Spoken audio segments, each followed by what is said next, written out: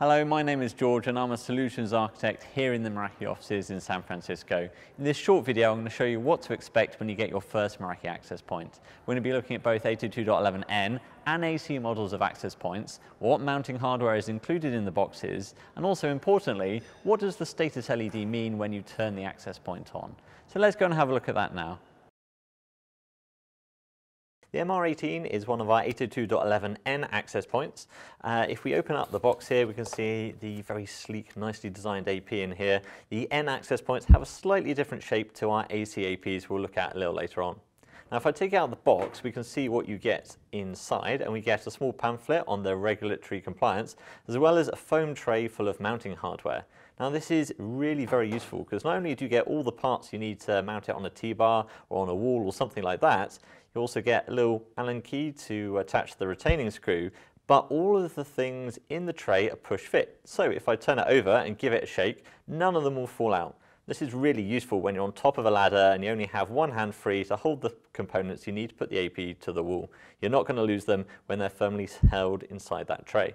Now, if we go back to the MR18 and we turn it over, we can look at the mounting plate itself. So if I just slide it down and lift up, it will pop off. And we'll see that the plate comes with a template. The template has all the details about the mounting holes we need to drill or to use that are already in the environment. Now, if I look at the bottom, we have this little bracket for the retaining or security screw. We'll put that to one side and we'll go back to the access point. And we'll see not only the mounting holes, but also some little rubber feet if you want to put it on your desk. And at the bottom, the status LED where you'll know what the access point's doing. This is the same on all Meraki APs, N and AC.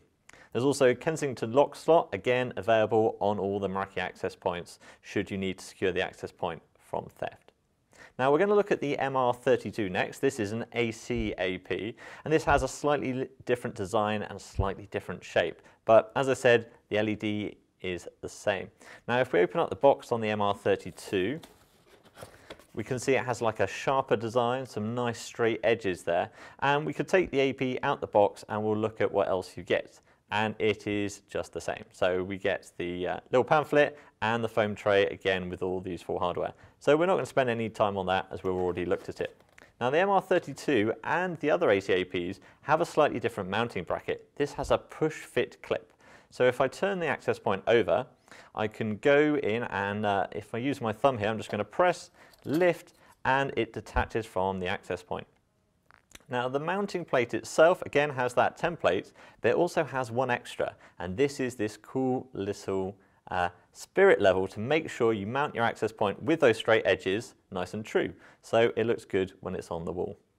Now if we go back to the access point itself, we can turn it around and we can look at the connectors. Now this is the same again on all the APs, so we've got a PoE compatible RJ45 connector, a separate power connector if we need it, and a reset button. I'm going to be powering this via PoE, so I'm not going to connect that other power adapter.